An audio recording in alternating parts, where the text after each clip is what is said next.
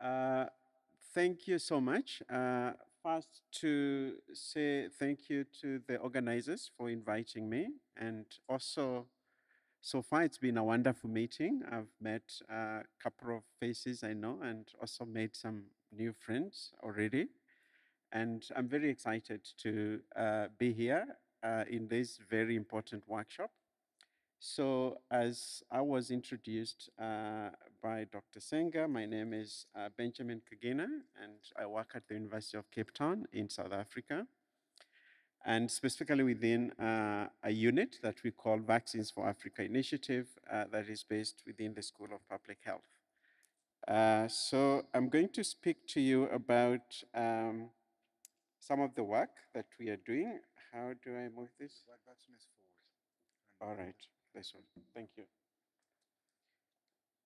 Um, So I've got three goals for this presentation. And the first one is to tell you a bit about the niche or NITAC Support Hub project and give a bit of background to the project that I think it's useful for you. And also, I've got a goal of telling you the rationale for giving scientific support, specifically to NITACs. Dr. Joseph has excellently introduced to you who NITAGs are and what they do and how do we know whether they are functional or not.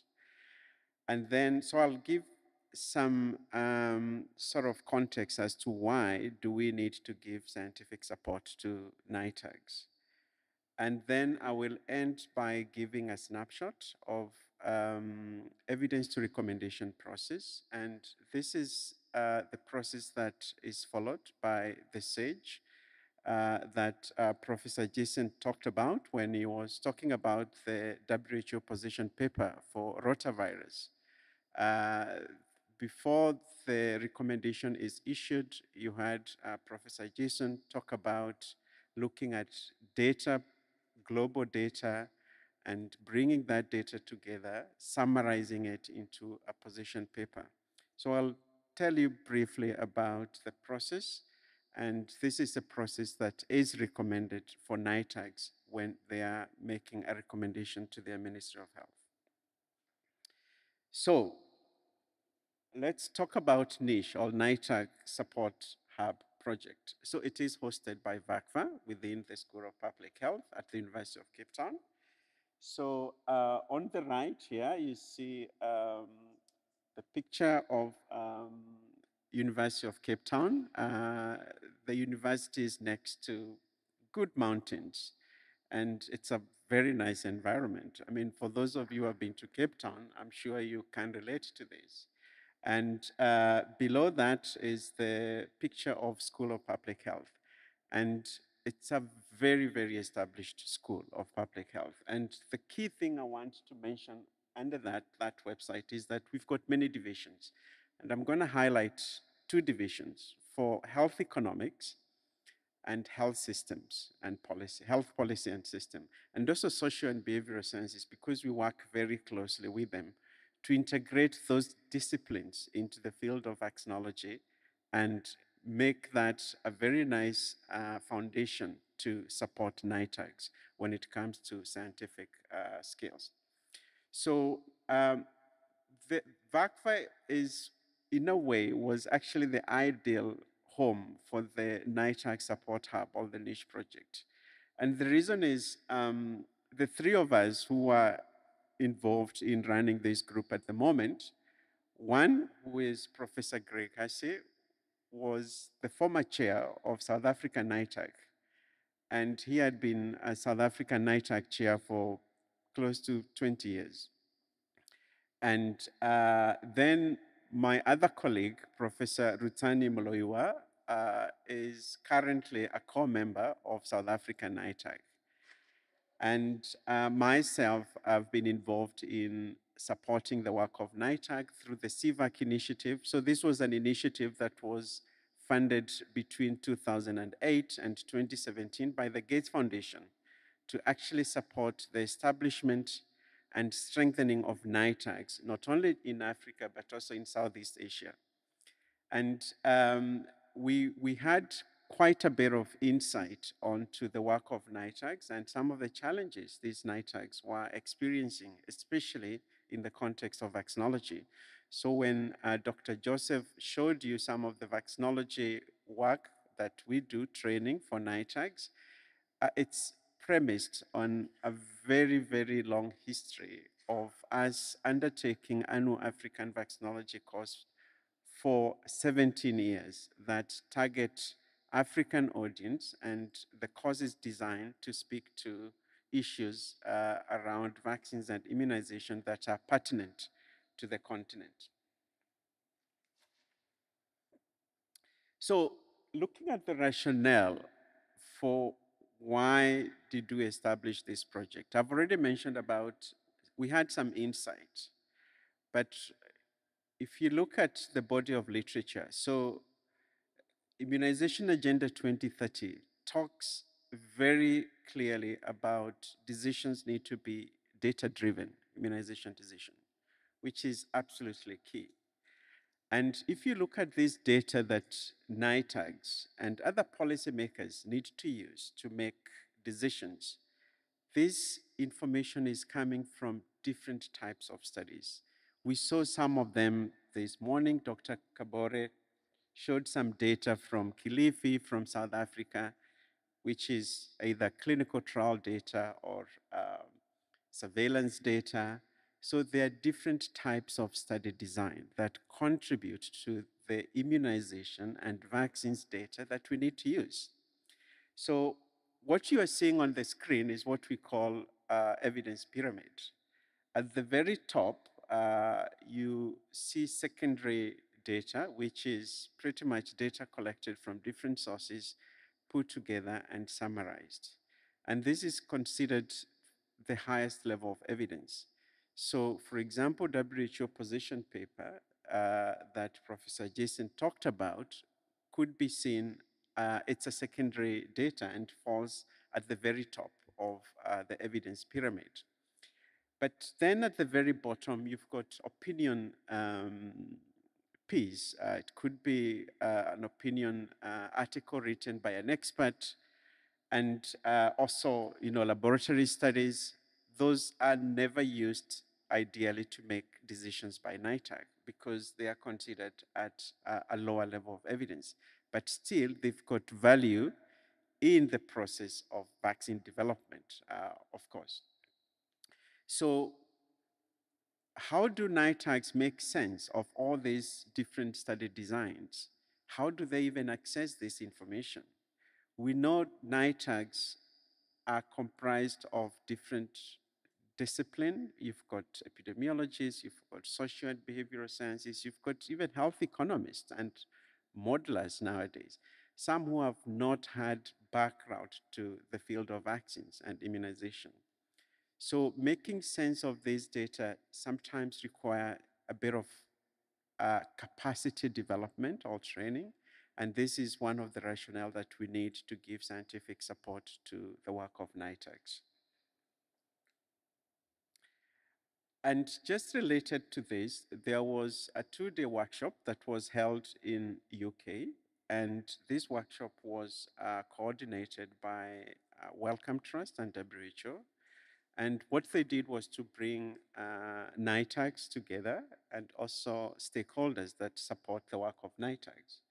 And the questions that were being asked is, what are the challenges that we see now and in the future that NITAGs are facing? And with the immunization agenda recognizing the importance of NITAGs, it was important to be able to understand the challenges and what can be done to address some of the challenges. So among the challenges that came up was the issue of funding, and it has come up today and yesterday on the talks that we had. And we had about Somalia presentation yesterday talking about sharing experiences. So this is something that NITAGs really like because it provides additional insight that support them in their work. Then the issue of capacity development.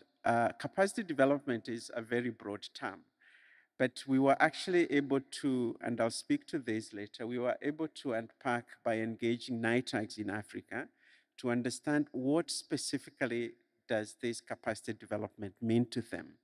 Are there some specific areas within that broad definition of capacity development that would be more prioritized by the NITACs in our continent? And that actually informed what the activities of niche were going to be. And of course, improved access to NITAC tools and resources. I mean, in this meeting already, we are in day 2, we heard about lack of local data. And this is something commonly comes that there is paucity of local data for NITACs, because as much as there's a lot of global data that is very useful to NITACs at a national level, some areas require very context-specific evidence for NITACs to make decisions. And this is where the challenge comes in. So the niche was designed to see how can we work with partners to address some of these challenges: experience sharing, capacity development, and having improved access to NITACs tools and research evidence. So when we looked at the findings from this workshop report, and then we looked at the literature, we made an hypothesis that, and something very important to mention is that CIVAC, which had done incredible work for about 8-9 years in setting up NITACs in Africa.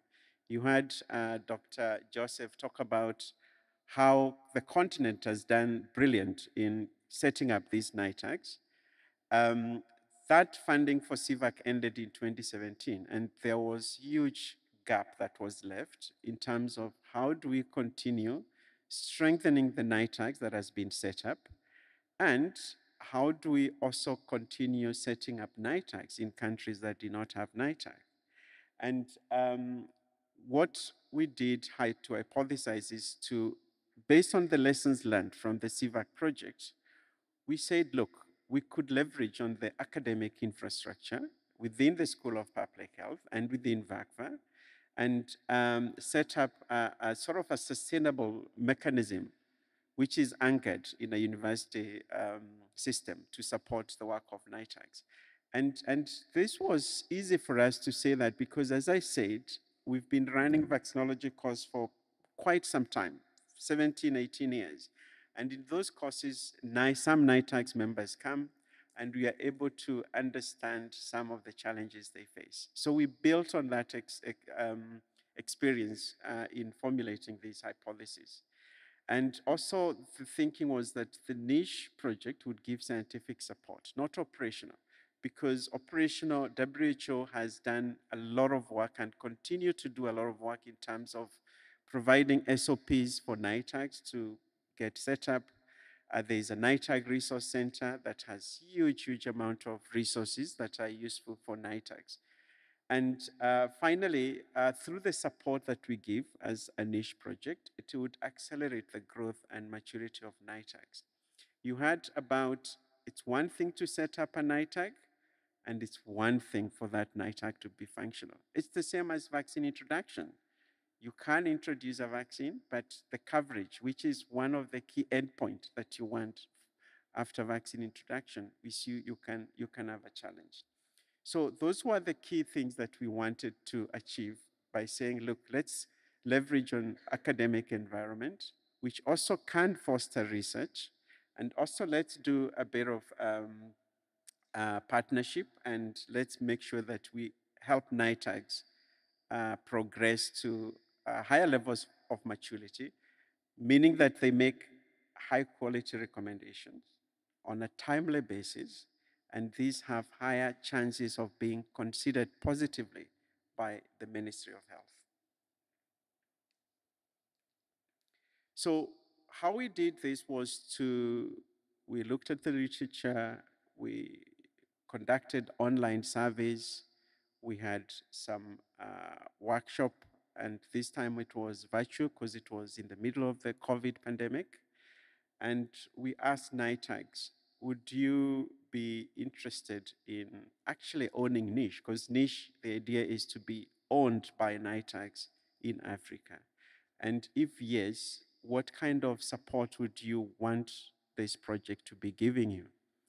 And out of the 60 questionnaires that we sent, uh, the responses that we got from the questionnaires we sent, 59, almost 100% of NITAG said, absolutely yes, we want niche, and we are willing be to be working with them with niche so that we can get the support that we're missing in our country, but more importantly, to make sure that we work with partners so that we don't duplicate the effort, the support already that is being given. And this was very useful. We got funding from Wellcome Trust to do this, and we got funding. And the next was to set up niche. And I was speaking to Dr. Anita from John Hopkins and IVAC, and it was interesting. She found niche through the website. And the idea for this website is to make ourselves visible, also make it a platform for NITAGs to be able to reach us. And I'll show you later how, as a NITAG, you can reach us and request for a specific support. So this, in brief, is our work. We do training. This could be in vaccinology or in evidence-informed decision making. We also give scientific support, which incorporate specific specialized fields that many NITAGs struggle to find: modeling and health economists, and also the issue of health system. How do you consider this aspect in your decision making? So having an expert with understanding of these fields was flagged by NITAGs as critical for their work. And we also talked about, because we had some experience of using design thinking in the context of vaccinology, we thought exposing NITAGs to design thinking, which is literally looking at the problem from the user's perspective, would be something good for NITAGs to have exposure to be able to be innovative, to address some of the local challenges that these groups face. And research is also an important aspect for us because we are academic affiliated, and by default, research is one of our core activities. We thought this could be done by understanding what are the research gaps that NITAGs have, and or evidence gap rather. And through understanding those gaps, we can go back, partner with our colleagues at the university, and be able to generate some of these evidence that is missing to support the work of NITAG. And we've got a help desk, which is literally a hotline that you can just log in and get to us with a specific request. So very important is to say that Niche is a very partnership-based project. We work with many partners, and if we cannot support you on your requests, we've got a very high chance we can refer you to a partner who can support you. So this is our simplified governance model. So on top, we've got the management board, which is represented by key partners. Gavi is represented, UNICEF is represented.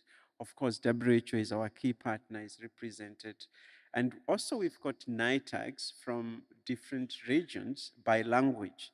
So we've got a NITAG member who is Francophone, NITAG member who is Anglophone, and NITAG member who is Lusophone. And these represent NITAGs of French, English, and Portuguese. And then the users are the NITAGs. The project is designed fully with NITAGs in mind. And you can access our support services through WHO, AFRO, CD. You heard Dr. Joseph talk about CD. You can access us through the help desk that we have on our website, and also through our website directly. You can email us. And those are the core services that this project give. I've talked about all of them, so I'm not going to repeat that. And supporting all this is the team that I lead, which is the niche staff. Okay, now I'm going to go to the second goal of my presentation, which is to rationalize why give scientific support to NITAGs. So evidence-informed decision making is very important, um, because you can be able to identify the evidence, appraise the evidence, and mobilize evidence. And this is with the interest to make sure that you can advance the use of safe and effective vaccines. So, in the context of immunization and vaccines policies, applying evidence informed decision making approaches helps you to have effectiveness in the program. And also, you can make your program efficient and you can optimize. We had Veronica talk about optimizing vaccination program based on different vaccine products that are there. You can advance equity, something that we really, really need on our continent. Vaccines are supposed to advance equity. And also, you can be able to defend your decision as an ITAC using evidence-informed decision-making approach, because the process, which I mentioned, evidence recommendation, is systematic and transparent. And that means that your decision can be trusted by the public. And very important to reduce the research waste. And you know, research is quite resource demanding. So very important to.